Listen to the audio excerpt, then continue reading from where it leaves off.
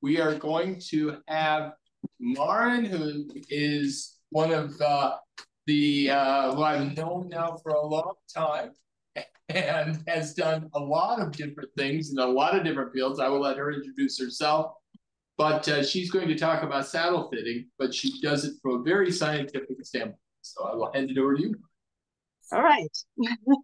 Yeah, thank you, Mick. And thank you all for your interest actually in this topic.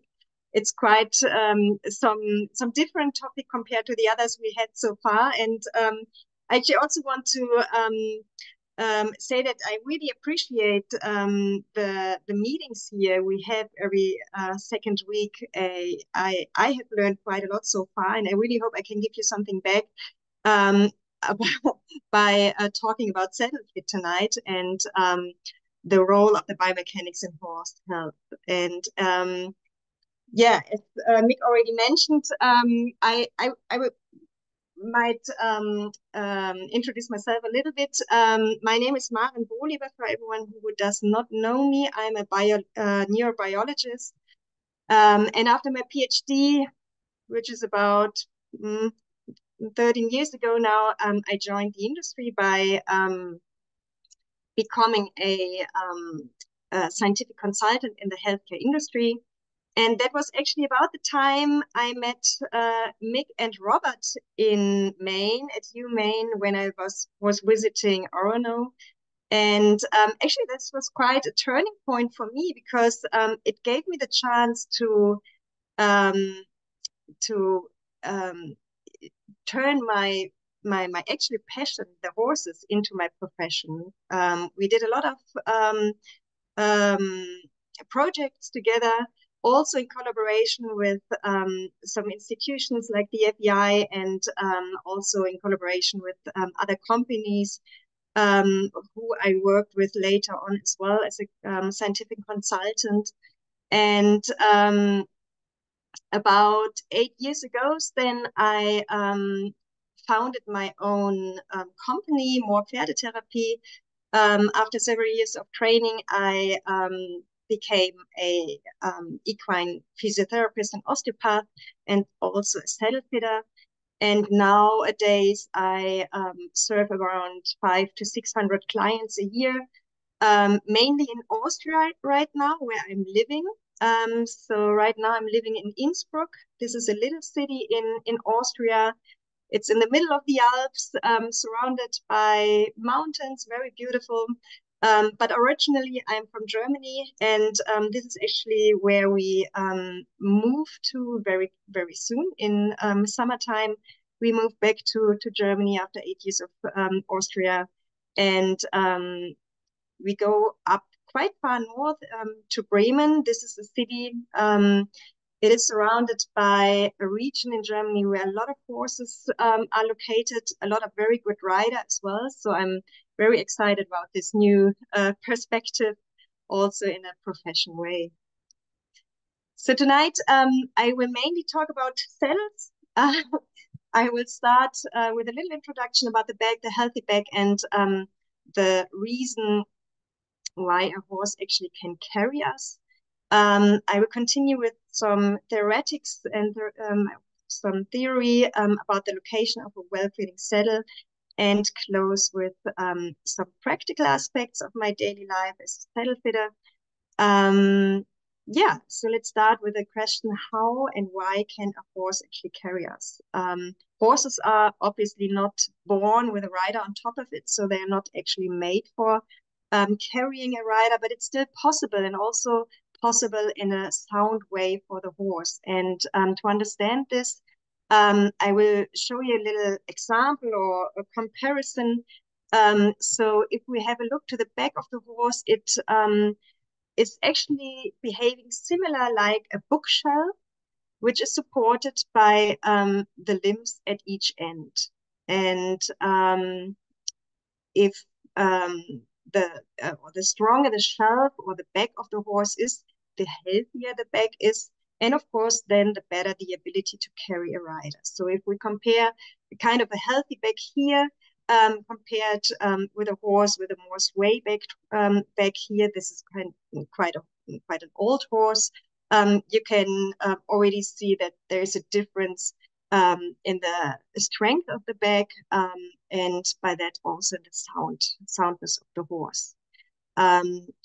Looking a little bit closer to the back here, you can see the skeleton of the horse, the spine, with the spinous processes, especially in the thoracic area. The spinous processes are very long, especially in the wither region. And we come back to the two different type of horsebacks, the more sound horseback here, straight line there, and the more sway-backed horse here. You can imagine how the spinous processes look like. So the more hollow the back, the more likely this spinous processes come together, and the more likely back pain for the horse will be generated. And this is because the closer the spinous processes come, the more likely a certain disease will appear, which is called kissing spines. You may have heard of that. It's a disease where the spinous processes come very close together until they touch each other and fuse together in a very painful and inflammational process. Well, it's kissing spines because they, kind of touch each other. And this is usually, end of the career of a riding horse. Of course, we want to prevent that.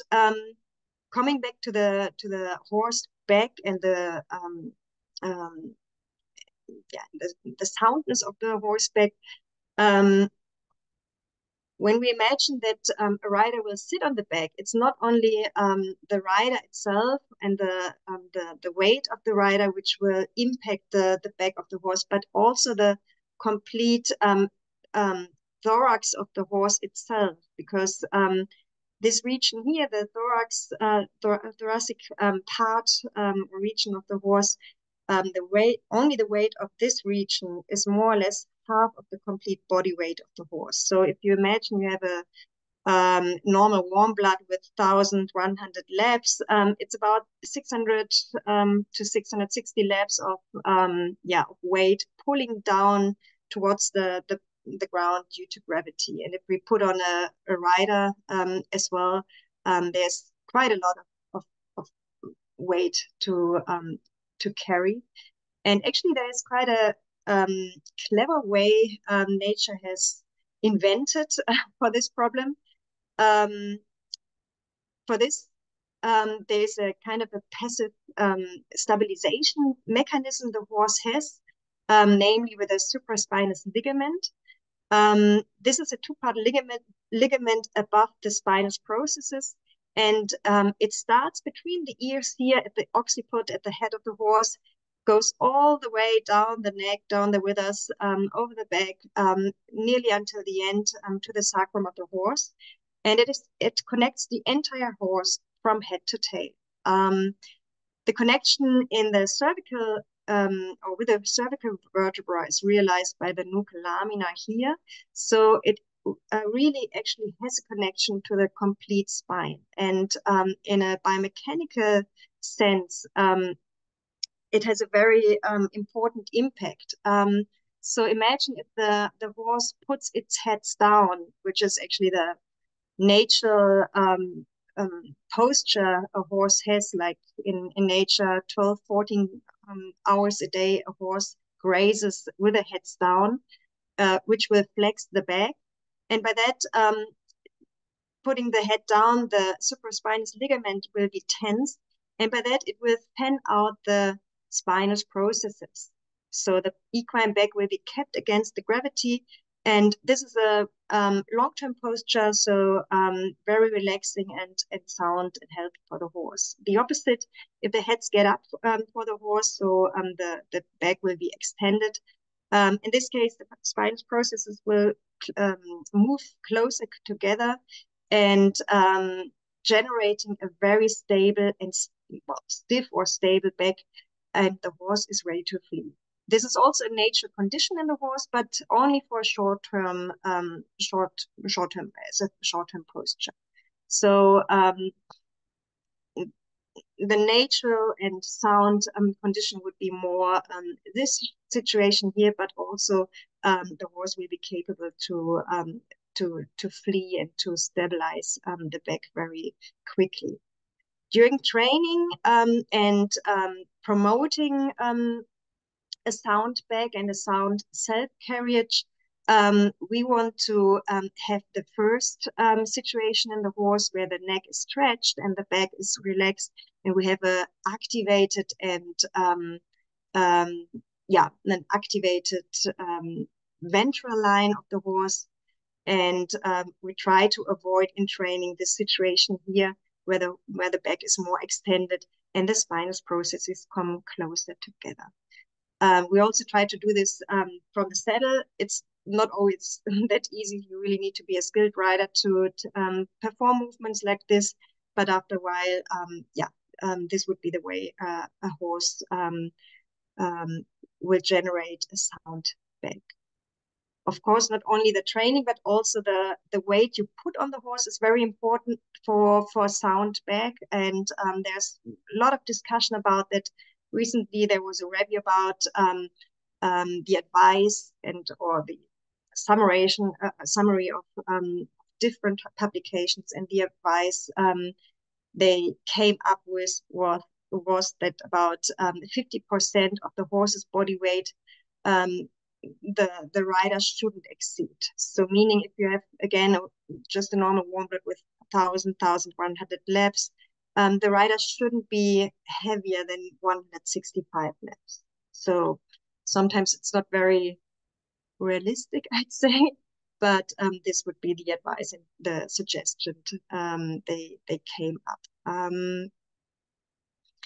And of course, mounting the horse is also a very important factor and parameter to support the back.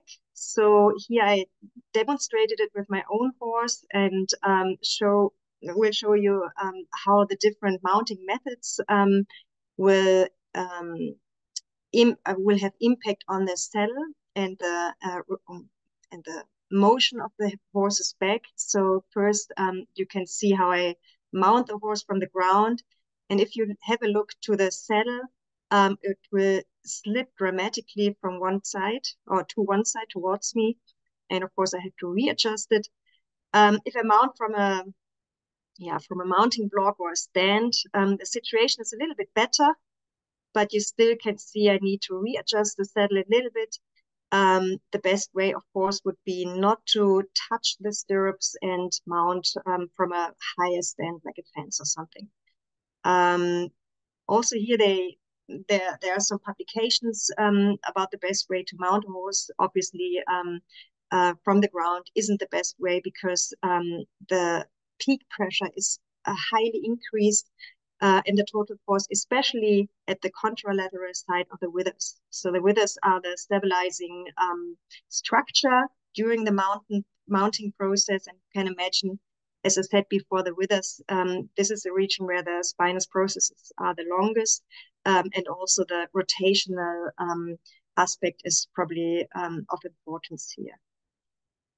And finally, of course, a good saddle fit will be essential to keep the horse back sound. And therefore, I would like to show you a little bit more insight in that. So while using a saddle at all, of course, the most important purpose of a saddle is the distribution of the rider's weight. And here there was a publication about a comparison of a rider sitting on the horse with a treed saddle, so with a saddle with a rigid tree in it, and the rider sitting on the horse without a saddle. What you can see here is a pressure map, meaning that the colder colors will show regions of lower pressure, and the warmer colors indicate higher pressures. And as you can see here in this example, the weight of the rider is largely distributed, even if there is some peak pressure here. But if you compare it with a situation without any saddle, you can see the high or the peak pressure is much more located and focally located underneath the seat bones of the rider. And of course, this would lead to some discomfort in the horse if you ride a horse like this over time. And of course, also depends on the weight of the rider. So here I will show you some drastic example of my own daily work. So just to emphasize the need that the saddle not only needs to fit the horse ideally, but also that the saddle really needs to fit the rider as well. So if you see the girl here, this is a young woman. She gained a lot of weight during a disease, but she still wanted to ride her pony. So this situation was when I came to her first, and she used her old saddle, where she obviously was too big for the saddle now. As you can see, the most of the weight is located at the end of the saddle, so there's a lot of pressure more in the back end of the saddle, caudally in the back of the horse. So we decided to improve this situation by using another saddle. And here you can see the saddle is fitting the rider much better. She fits into the seat way better than before, which also improved the situation for the horse dramatically, because now the rider's weight is distributed to the horseback equally. And this is actually the whole point about using the saddle. If one ignores the well-fitting of a saddle, of course, this in the end will cause pain for the horse, but there are also some more subtle indication that a saddle is not fitting to a horse. And this can start, for example, from impaired locomotion, tripping, of course, tension in the back if the saddle is not fitting, and changes in behavior. More drastic symptoms, of course, would be kissing spines, pain, discomfort, or misbehavior like bucking and biting and so on. So now I would like to talk a little bit more about the location of a well-fitting saddle, because this is something which can be which is actually true for every horse, because it will orientate on the anatomy of the horse. Of course, all horses have the same or more or less the same anatomy, with individual changes, or but those points I will show you in a minute are actually you can actually perform on every horse, because the anatomy is more or less the same in every horse. So I start with the first point.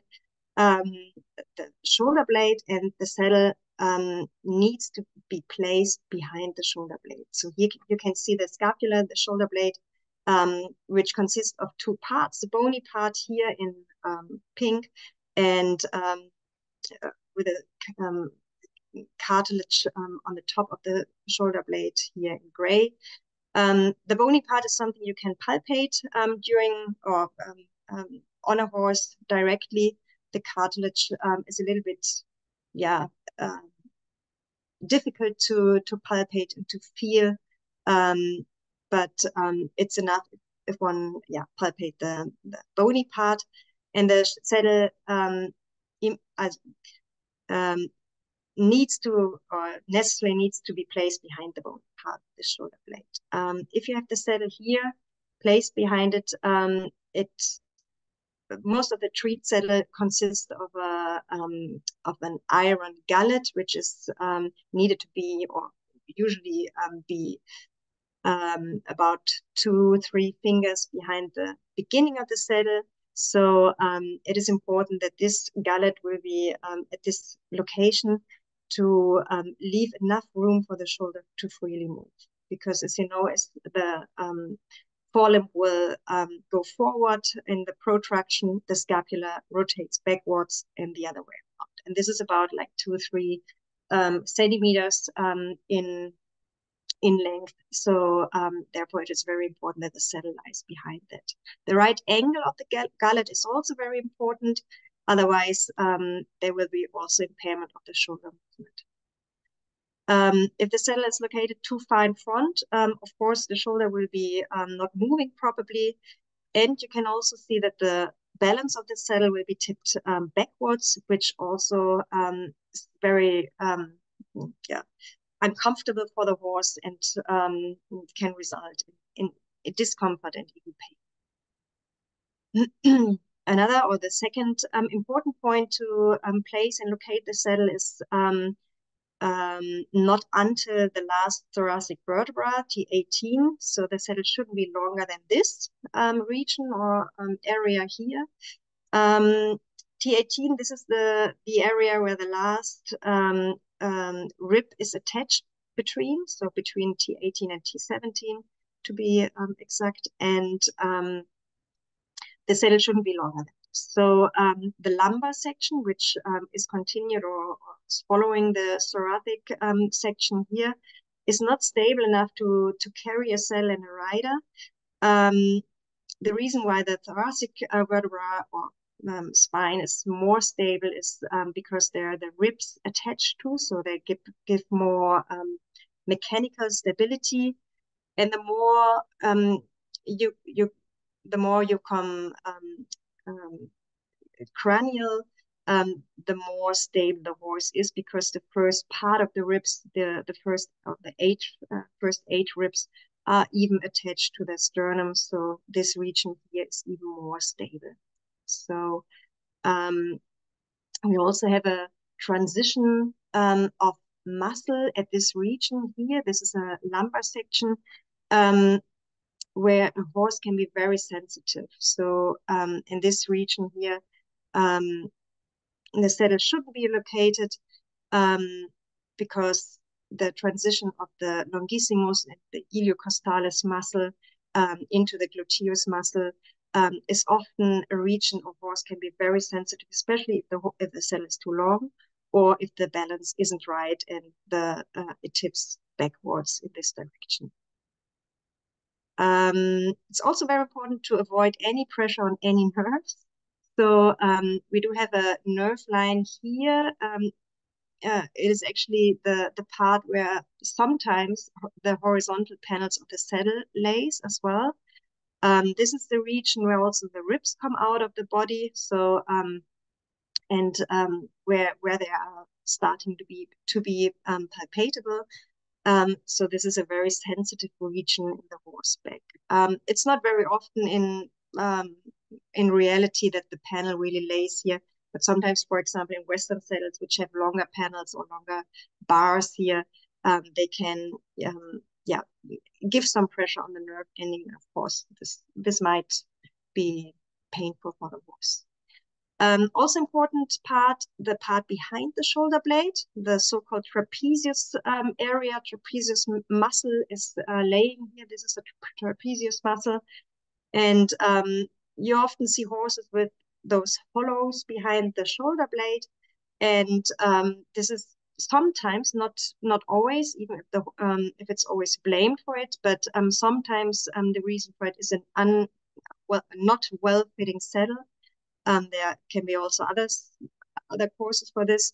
But if the saddle puts on too much focal pressure in this region here, this results to muscle atrophy due to ischemia. So if the blood flow isn't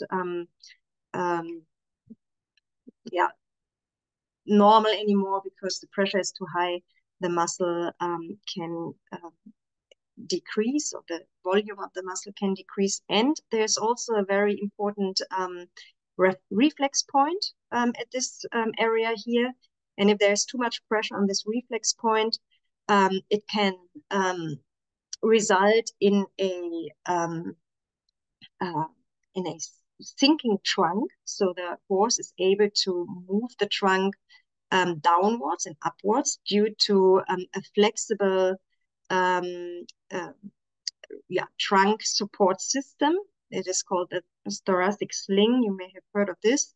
And this is due to the fact that a horse has no clavicular bone. So it's a very flexible area here the horse has.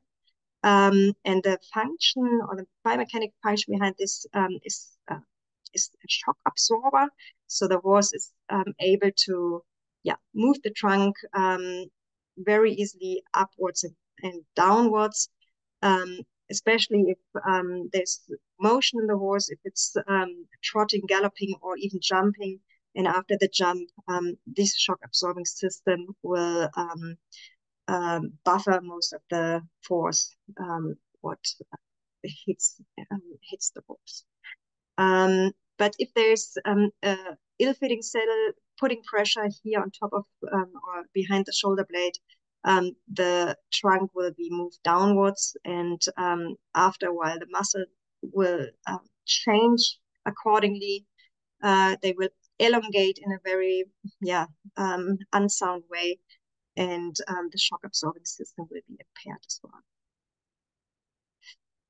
The clearance of the supraspinous ligament and the withers is also very important. You already have heard of the supraspinous ligament before, so it's in the midline of the or median line of the horse here. And above the withers, we have this supraspinous bursa, which is also very sensitive in horses. And as you can see, there is not much space until the saddle will be placed here. So we have this ligament, the bursa, and then already there's the spine coming up at the region where the wither is. So even more important is that this area at the withers, but also at the median line of the horse, will be free of any pressure. And for this, of course, the panels need to be placed correctly. This gullet channel would be way too narrow, especially in the end, and puts pressure on the supraspinous ligament. Better, of course, would be a more clearance here, at least 3 to 4 fingers, like 5 centimeters. Finally,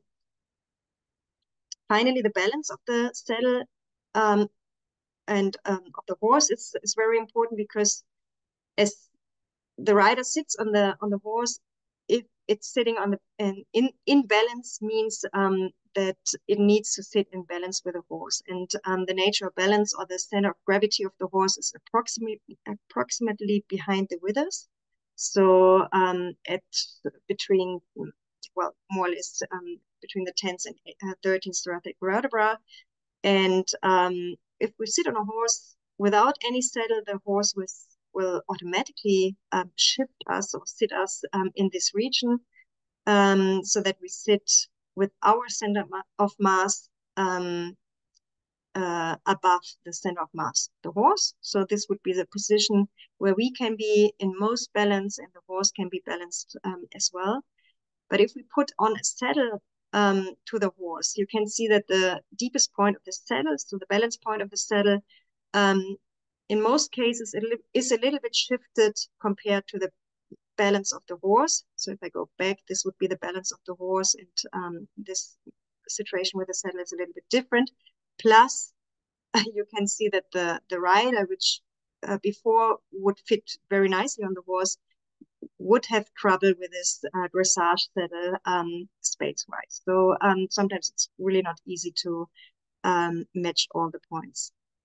But in the end, if the saddle fits the rider good, so that he or she can sit in the saddle in a balanced way, also the horse can be in balance. And this is very important to ride a horse, to support a sound back of the horse. Now I would like to come from the theory more into the practical part. During my saddle fitting procedures, I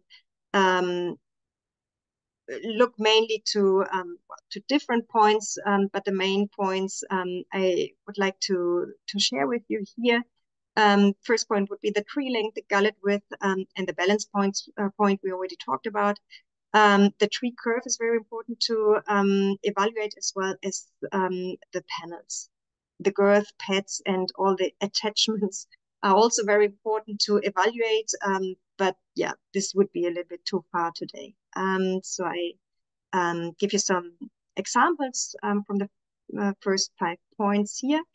And yeah, this was a situation from a new client. So the saddle was way too long, exceeding the T18 region, resulting, or this can result in very painful situation for the horse, and of course unwillingness, like bucking or similar. Yeah, if you see a saddle like this, there's no way to adjust anything. Yeah, you cannot shorten a saddle, so this is a no-go. The next point would be the gullet, and this, as I said in the beginning, the angle of the gullet always need to match the angle of the shoulder, and this would be a view from the front. If it is too narrow and pinches into the region where behind the shoulder blade, of course, this would be very painful for the horse and can result in the already talked problems. But it also shifts the balance of the saddle dramatically into the back, and yeah, resulting not only in pain but also maybe in muscle atrophy for the horse. The other way around, if the gullet is too wide, this will also shift the balance of the saddle and thereby also by the rider into the front part. The rider is not really able to sit yeah, on the seat bones anymore. And in the worst case, the saddle is so wide that it also hits or touches the wither region here. And this can, have dramatic consequences. So you never want to touch the withers by the gullet here. Otherwise, yeah, you can really have some bad injuries.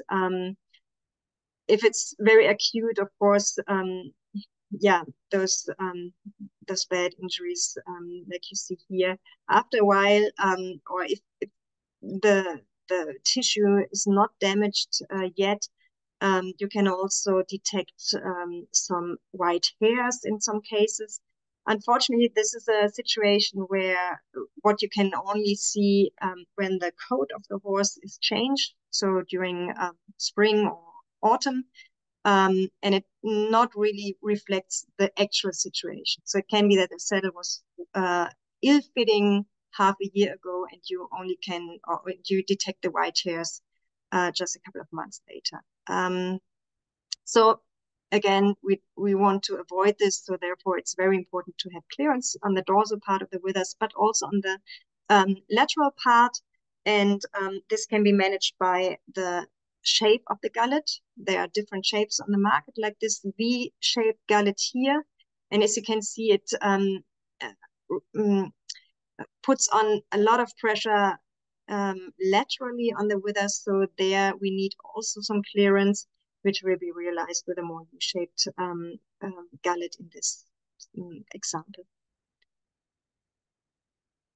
My job is then, if a gullet is not fitting angle-wise, yeah, to make it fit. And there are some devices on the market to change the metal plate, the gullet, mechanically. Not all trees are adjustable, but yeah, at the moment,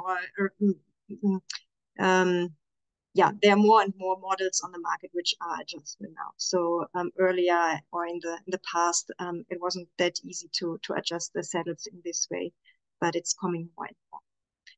It's possible to do this directly at the client. So with this cold press, or there are some models on the market, you need to adjust with heat, so thermally, and this needs several hours to do that. So this is more in the, yeah, and you cannot do this directly at the client. The balance point of the saddle also very important. At its best, it matches the balance point or the center of mass of the horse to promote the best balance. But this, of course, depends on the saddle model. And here would like to show you an example of an Icelandic horse. And an Icelandic saddle. Traditionally, a lot of Icelandic saddles have their balance points way back at the end of the saddle, like here. And what you can see with the rider and the horse is they're both quite out of balance. So it was not really possible for the rider to keep the balance, and the horse was just running to keep somehow the balance with the rider. Same horse, same rider with another saddle, and the balance point is more centered, and the situation was changed immediately. Another parameter to take an eye on is the shape of the horse's back. It needs to match the shape of the tree.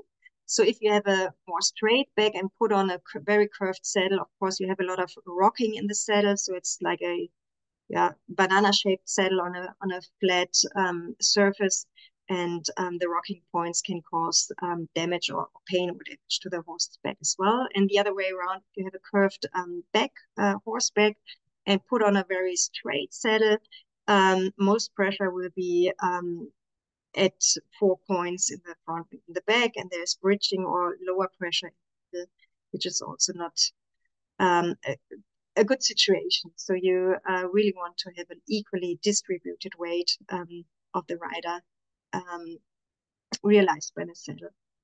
And these are some just examples of a too curved saddle on a straight back of a horse, and you can already see the rider has really trouble to keep the balance.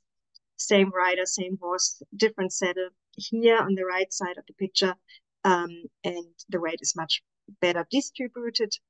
And the opposite example, there's a curved back and a very straight saddle. And you can actually see it in the face of the horse as well, that it always already results in a lot of pain there. Another important factor is the panel. It's very important to have a equally or a panel which lays on the back equally. And for that, of course, I need to evaluate the panels before I put it on the horse. And there can be differences between the angles of the panels, which you can see here in the middle picture, but also in the filling of the panels. There are different filling materials. The wool panels is something I work I like to work with, because you can adjust this. There are also foam panels on the market which you cannot adjust, but with wool you are able to to correct and to adjust the form and the softness of the saddle. But as you can see here in the little video, the softness on the right side of the saddle, or actually it's the left side, but on the other way around, is much softer compared to the left side. And of course, this asymmetry and flocking of a saddle has dramatic impact on the horse in motion. So if you have a look here to the horse, I have a video before and after the adjustment of the saddle. So have a closer look to the midline of the saddle, and you see that the saddle is slipping. This is afterwards, so sorry, this is in German. This is after the adjustment, and this situation before the adjustment. So you can see again after and before the adjustment, and you can see how much the saddle is slipping to the left side here. I did a screenshot to have a better visualization to that, and also here you can easily see how the saddle slips to the left side. Even the length of the stirrup seems to be a little bit longer on the left side due to the slippage, and the whole rider is crooked in the complete posture. I have screenshotted the same swing phase of the horse, so that's not a manipulation by the movement of the horse. So it's kind of comparable here. The reasons for slipping and slippage and asymmetry of the saddle can be diverse. there are actually three parameters which can influence slippage. This first would be, of course, the rider, the horse, and the saddle itself. The horse can be asymmetric in the shape of the back. It can be also the rider, because he's sitting crookedly, as actually this person does. If the saddle is adjusted, you can still see there is a crookedness in the posture of the rider. So some physiotherapy would be probably good for the rider as well. Of course, if the saddle is not symmetric from the beginning, it can cause slippage as well. And there are several studies about the correlation between hind limb lameness and saddle slip as well. So there's something very interesting, as I think, because you can see even subtle hind limb lameness by the slippage of the saddle. So if the saddle slips to the left side, it might be a hind limb lameness in the left hind limb as well. So I wouldn't use it as a diagnostic tool, but it can give some ideas of the cause of the slippage of the saddle. And therefore, I'm always try to analyze the source of the asymmetry. If I see a slippage or any asymmetry of the saddle, I like to use those WES, where you can visualize the straight or asymmetry or symmetry of horse, saddle, and rider. And of course, flocking and adjusting the saddle. I try to do this directly at the client, so I can show the results before and after the adjustment, and the rider can feel it directly. Most of the saddles have those little slots, those little hollows in the panels where I can fill the wool in. Again, there are several types of wool to be used. I always use the same wool which is already in the saddle to avoid any lumps. So, yeah. And for me, it's very important to also educate the clients, increase the awareness to have sustainable results in the saddle fitting in the end. So I always start with new clients. I always start to explain anatomy and the saddle fitting. And I always measure the horse shape using some devices for that at every appointment to see and compare anatomical changes over time. And of course, I'm also doing this in motion, not only in the static or standing horse, and record and evaluate the horse-rider saddle interaction all together. Sometimes I also use some digital ads, like this pressure mat. I like to use it more like an additional tool to back up my findings I did before, and not as a solo tool. So to evaluate the saddle fit only by a pressure map or pressure video, this is something, in my opinion, is not really, this is not really possible. You need to take into account so many different and diverse parameters, but it can give you some ideas about the causes of a knot or ill-fitting saddle or impaired movement of the horse underneath the saddle. Yeah, and sometimes saddle fitting is not really an option. As you can see here, this is actually the old horse from the beginning. And when I came there first, it had this very old saddle as well. And as you can see, saddle way too long. The balance point was a nightmare. So it was just way too much in the back and tipped backwards. The gullet width was insanely narrow. The horse had already some bony problems. But the rider still wanted to ride the horse, and the horse was really, really happy to get ridden, actually. Kind of surprising. So we decided to get a new saddle for this horse, and as you can see, it was possible to find a shorter saddle with a better balance and another horse just turned 30 years and is still ridden. And the owner does some trail rides with a horse and is very happy with this old halflinger. And with this positive perspective, I'd say I would like to thank you about the interest, and I'm happy to answer questions if you have some.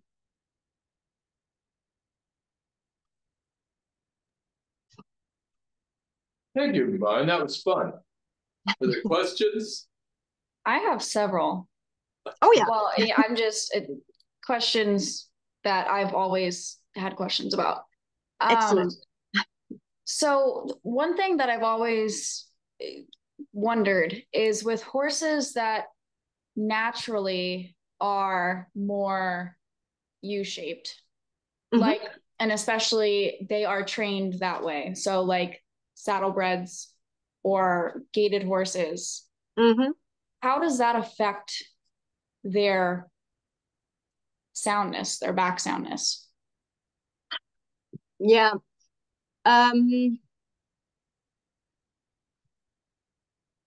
Well, how to answer this? I mean,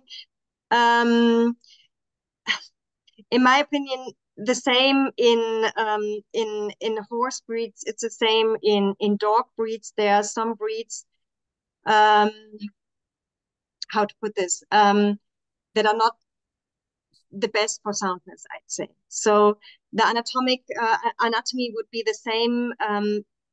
Nevertheless, if you have a warm blood, a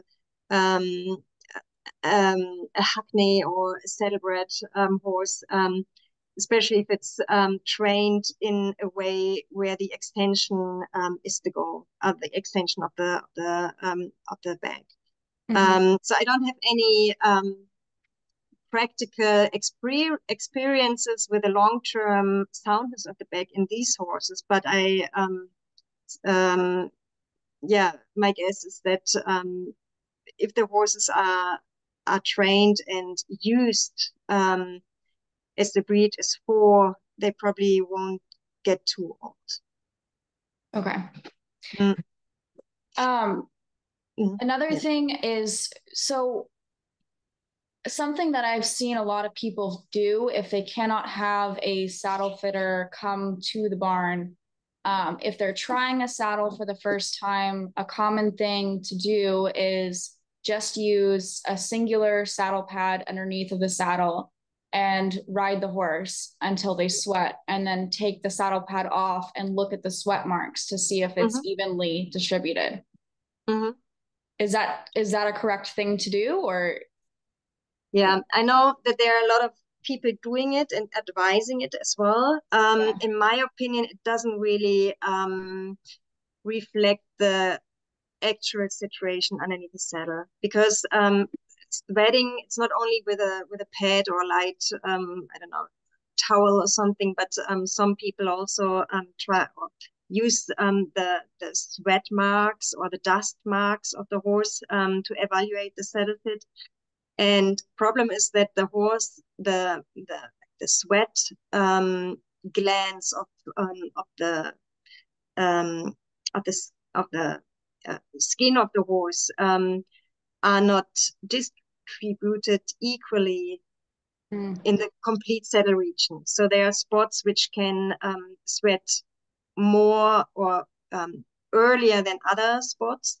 So it's not really an objective tool to evaluate it, in my opinion. Of course, if you have if you train your horse and you always see some dry spot underneath the stirrup bars, for example, you might consider, get an expert and try to find the cause behind it. But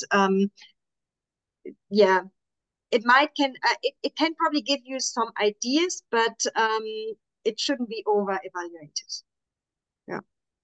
Yeah, I've seen some people that's the only way that they test it, and then other people that's kind of the starting point, and then they'll go on and test other things as well. But it's probably not bad, not a bad idea to start with it, especially if you have no other devices. If you're on horse owner and just want to have something, but yeah, you definitely need to have more evaluation than that.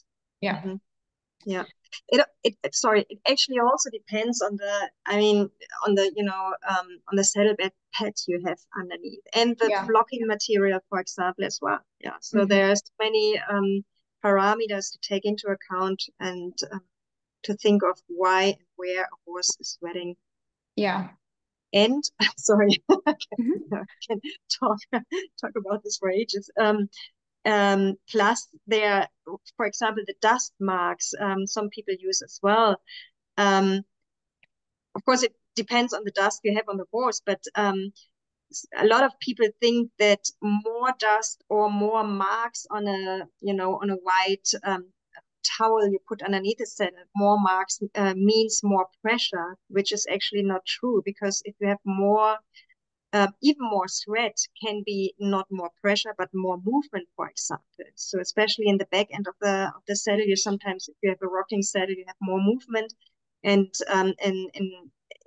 in most of the cases, you have more sweating here as well. So it doesn't really mean, there's no answer for, or no category for more sweat, more pressure, or, and therefore it's sometimes a little bit difficult to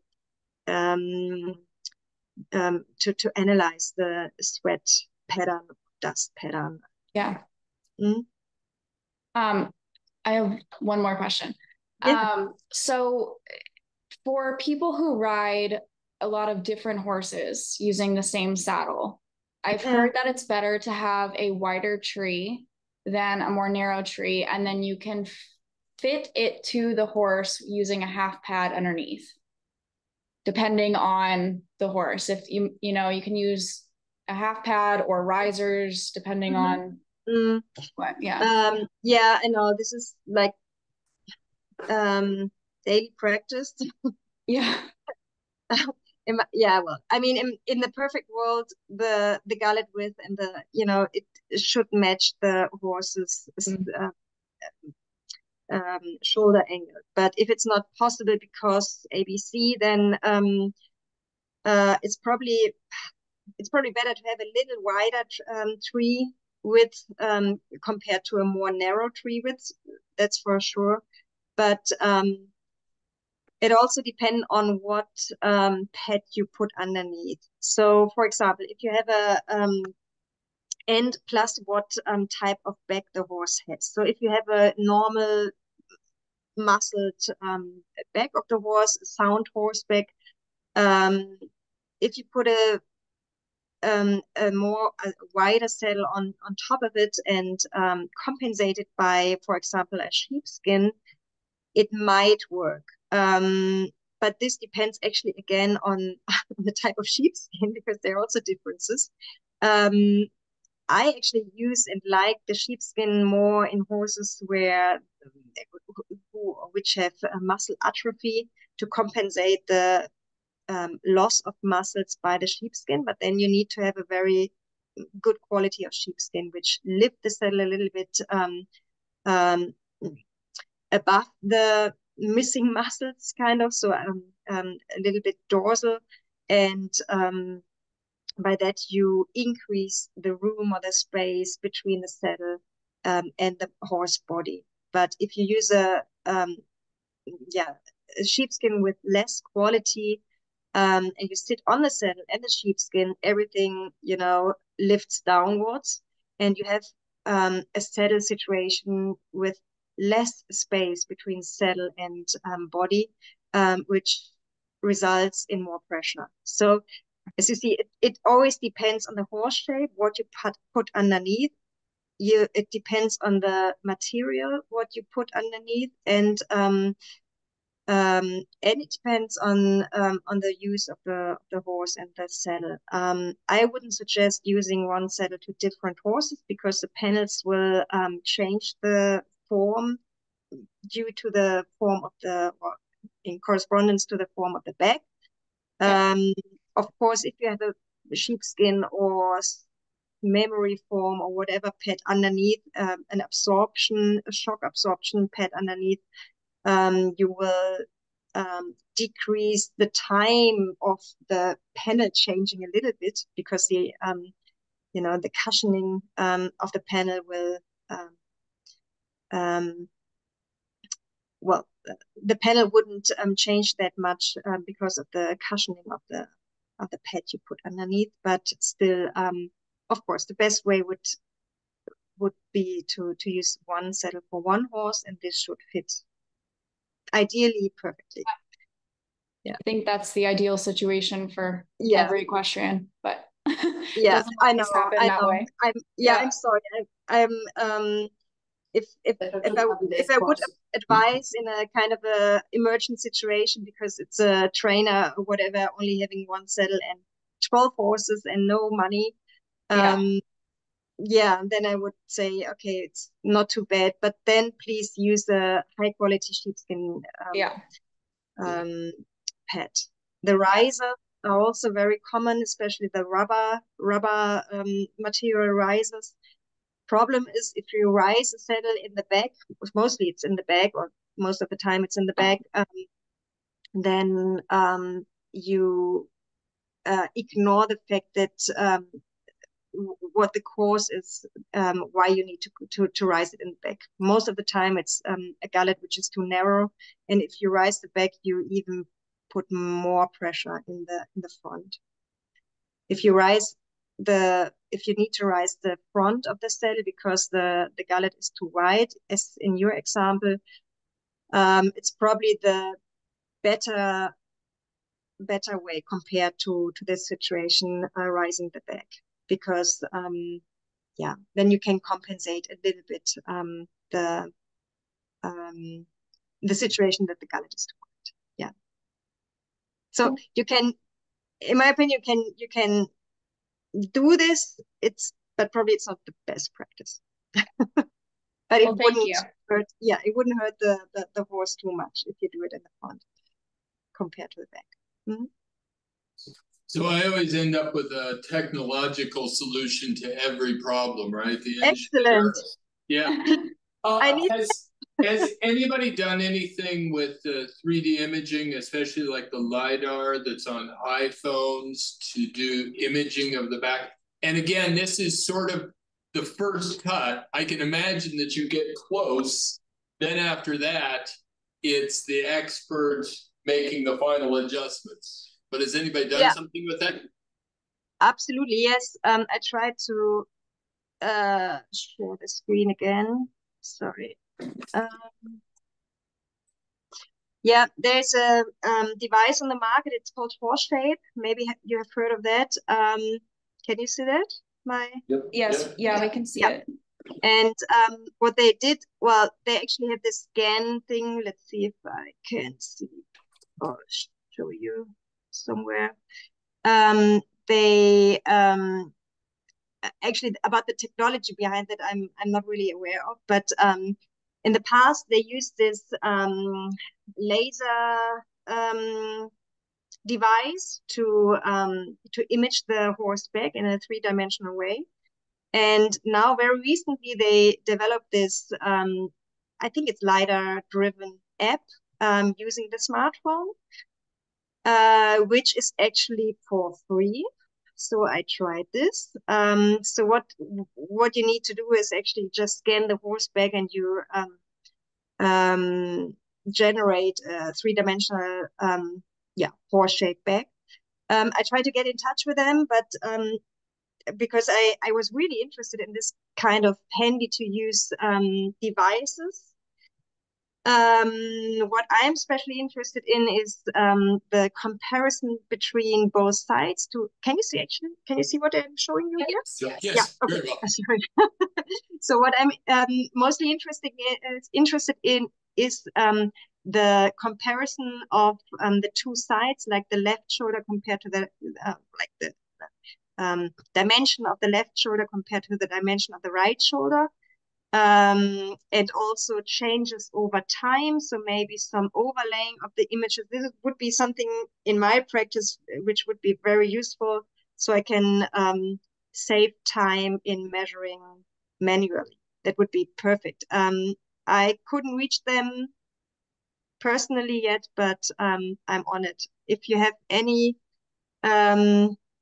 quick turns to that, I would be very happy if we can sort something out.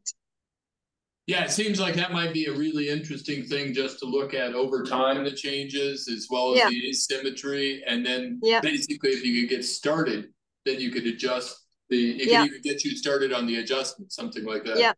Yeah, what they also do, they had this before with this more old school system I just showed you with a laser they put above the back.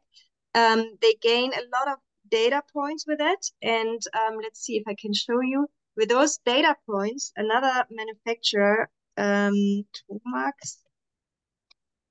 Oh no, Land Rover, no. Let's see. No, it's here. They have this, construction, like this artificial horseback. That's the next step. Is that's really cool. Right. So, genau, to translate or transfer the horses back into the into the house. And I can show you. Oh yeah, this is quite a nice demonstration, I think. See. Let's see if I can show you. Yeah, so they have this data points. Sorry, the music is annoying. They have this data points either manually generated by a certain system they invented, or technically by this laser device, and then they can use those data points to generate the artificial horseback. Of course, this is only a situation of the standing horse and doesn't really reflect the real-time situation in motion, of course, but it is a first idea and impression to, to adjust the saddle in the, in-house, not at the stable.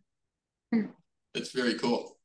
All right, I've got I'll go 90 degrees from that too then. I always think about racing, and in racing, the riders are asymmetric. They ride acey-deucey. Oh yeah. They're especially in North America, because they're turning left. And so what's the thinking on what that would do to the back? I mean, it's very interesting thinking how the loading and of course there's on a dirt track, it slopes to the inside rail. Yeah. But then the rider is to the left side. And then when the turns, you may be much more symmetric loading. Then you become asymmetric as soon as you get straight. Yeah. Yeah, absolutely. I mean, I don't have practical experiences with race riding horses. I do have a lot of horses going in, how is it called in English? Vaulting? Is it like the vaulting? Yeah. So this is where the horse will be also lunged mainly on the left hand. And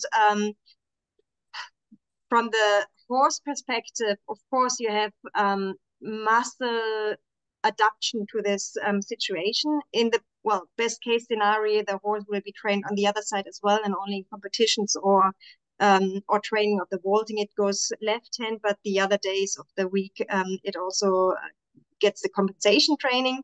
I don't know if this is true for race horses as well. I hope so. No, because they run into each other if they do that.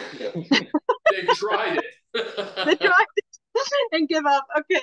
Now what I can imagine what will happen if a horse will be trained only on one side or mainly on one side. Of course, what the hollow side, like the left side, will be shortened in the muscle dimension, so more contract and elongated on the outer side, which in the end will influence also the slippage of the saddle, or the slippage or the movement of the rider, because in this case, usually the hind inner leg, so the hind left leg, would probably be a little bit more laterally resulting in a movement of the horse rider to the contralateral side. So I can imagine, I don't know, I don't have any experience in that, but I would, this could be a very interesting question to study. I would suggest think that the rider in a racehorse, if as soon as they get on a straight line, they probably tend, no, sorry, in the curve, they tend to go outside to the right side. And in the straight line, I don't know, depending on the compensation mechanism of the rider and the balance and balance abilities, yeah. But it's an interesting case because we have this natural experiment we conduct constantly, and there's one activity, there's one gait, they're always turning left, and it would be an interesting way to just even understand the biomechanics of the back, because you know whatever's happening is happening in a clearly defined way.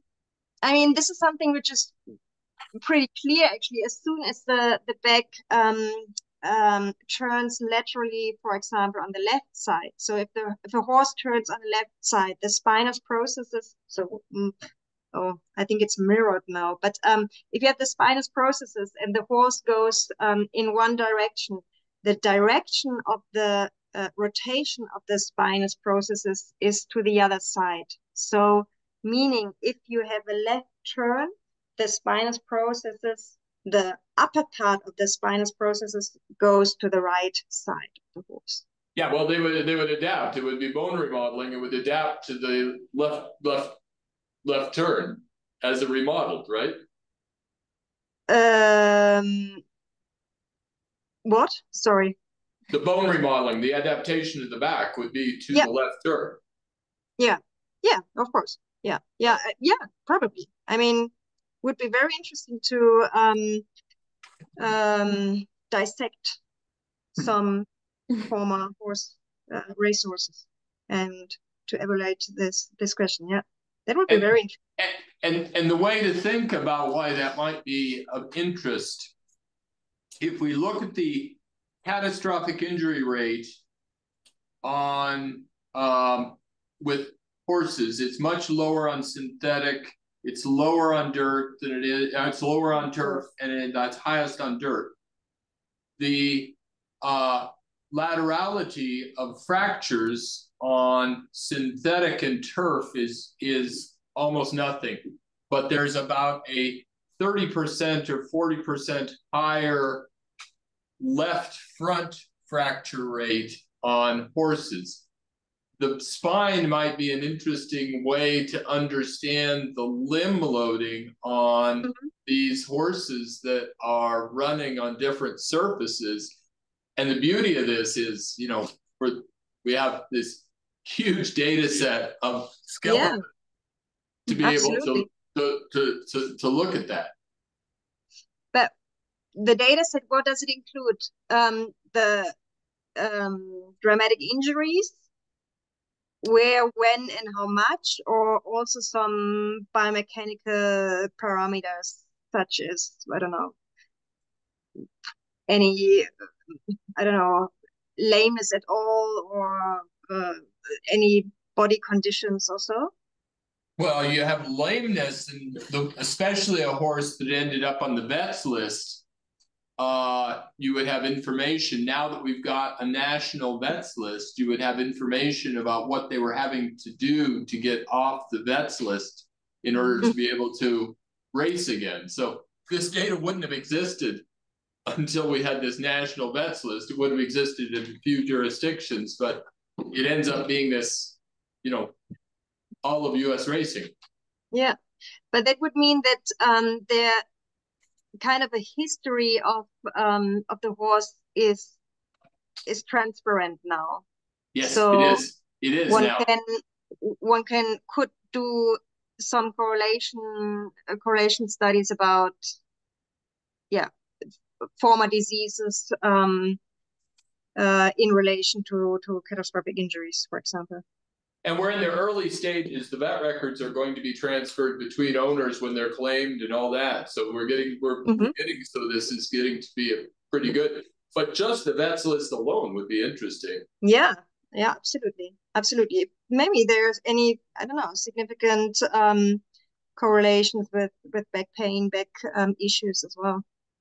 Well, and then, what I'm thinking is this laterality of loading may be visible in the skeleton because of the adaptation of the back to the asymmetric loading on dirt versus turf. Yeah. Or synthetic.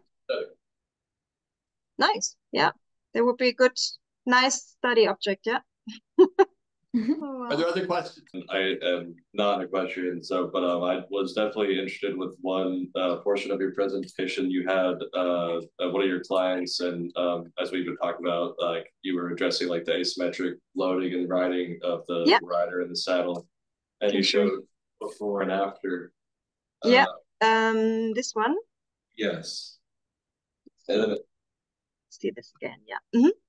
And you made a comment that that like after the corrections, like you can still see that the rider is a little bit crooked their self in the saddle, and you mentioned that rehabilitation of the rider would be potentially like suggested or appropriate. I was just curious if you do actually recommend like certain exercise regimens or rehabilitation for the riders and whatnot, because I've heard a lot on like news stories and whatnot here about people having like riding a horse for rehabilitation, but never rehabilitating yourself for the horse, which I really like the idea. Yeah, no, I mean, excellent question. This is kind of my daily advice actually to the riders, because well, I myself, I'm a rider too, and I'm completely crooked. You know, I have 2 kids and I'm completely asymmetric and really have troubles riding my horse in a symmetric way. And I mean, the horse is a mirror for everything, also for your own asymmetry. And I have an example. Just some weeks ago, I had a client for a saddle inspection, for a saddle analysis, and it was a former client, so I knew that the horse, it was a young horse, and I knew that the rider was actually quite symmetric so far. I checked the saddle, it was symmetric as well, but then I have looked them or analyzed and evaluated them in motion dynamically, and also did the same as you see here in the video. So I always record the horse from the back to see the slippage or slipping of the saddle. And it was slipping dramatically to one side. And I was asking, what is happening? Your saddle is symmetric. Your horse is kind of symmetric. I always measure the symmetry of the horse, or at least to have some hints about the symmetry. It looked or seemed to be quite symmetric. And then she said, and then I asked, okay, what about you? Did you had any injury, or what has happened over the last period we haven't seen? And she said, oh yeah, I completely forgot. I broke my hip. Just some months ago. So yeah, I did some physiotherapy afterwards. It wasn't that bad, just some muscles detaching of the hip, and yeah, some rehab. And after 6 weeks of rehab and physiotherapy, I thought I was fine. And I showed her the video afterwards, and it was really dramatic slip. And she was crooked, and I immediately advised some physiotherapy, what she did actually. And so this is something I really have an eye on. It's kind of I really like this type of evaluating the saddle and to try to find the source of the crookedness. And by asking the people what is the history of their own, and sometimes they just have, crook their ankle or something, but it can have dramatic impact on the stability, the symmetry, and the way of moving on the horse, which again have dramatic impact on the balance of the horse as well. And you see it in each parameter, in the rider, in the horse, and in the saddle as well, as a subsequent. And for me, as a saddle fitter, it's very important to have at least the one thing we can adjust, or I can adjust the saddle to be symmetric. The rest is the job of the rider. Yeah, but it's so often there's some studies about the about the quantity of the cause of this asymmetry, if it's the rider, if it's the horse, or if it's the saddle. And actually, there's a study showing that most of the time, interestingly, it's the horse. I was always thinking it's the rider, blame the rider. Yeah, it's because the riders always blame themselves. Yeah, right. Yeah. But no, at least in this study, it was the horse, and that was very, very interestingly for me.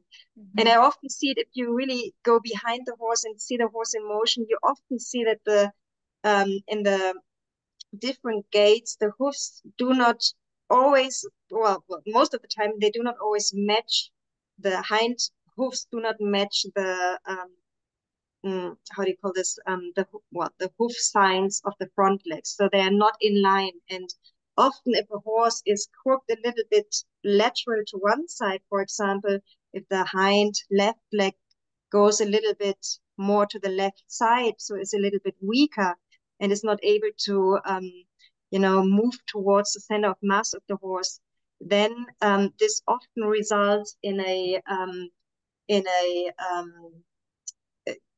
how do you say this, crooked hip. So the rider tends to crook in the same direction where the weaker hind leg is, for example, the left side.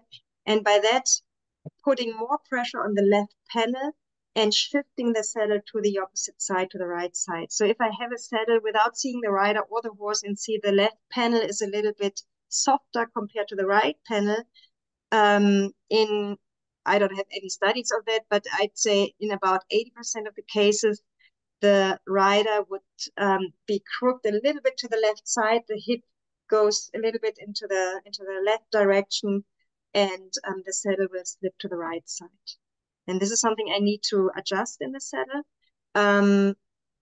at least to not having the saddle as a cause for the rider to sit crookedly. You know what I mean? So, of course, the initial or the primary cause is probably the horse or the rider or both, most of the times, I think. Yeah, the saddle has to be straight and symmetric. Yeah. And of course, there are several exercises for the rider as well. They're, YouTube and Instagram and everything, they're full of advices for that if you're interested. But I'm not a human physiotherapist, but being in treatment with my osteopathy, he always sees if if my hip is blocked to one side or the other, he already can see where my problems are in riding as well. Yeah. Wow, that was very good. Very good received, very well received. Thank you so much. Yeah, thank you. Thank you so much for your interest. I'm very happy. That was fun. Thank you so much. Thank you, Maren. Thank you, Maren. You're welcome. Bye-bye. Bye-bye.